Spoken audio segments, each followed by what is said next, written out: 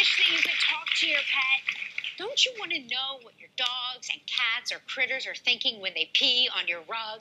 Maybe, maybe not. Well, now's your chance to find out. Please welcome celebrity pet psychic and author of 3 books, animal communicator, Sonya Fitzpatrick. How are you? Great to see you again.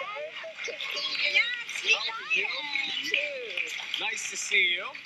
Can you tell what we're thinking, or just pets? Oh, I don't bother with people. Pets are much more interesting. What's the most rewarding part of your job? Oh, they always ask me that. When sometimes I'm with clients, they want to know why their animal is behaving in a certain way, and they're confused. And often that's with rescue animals too.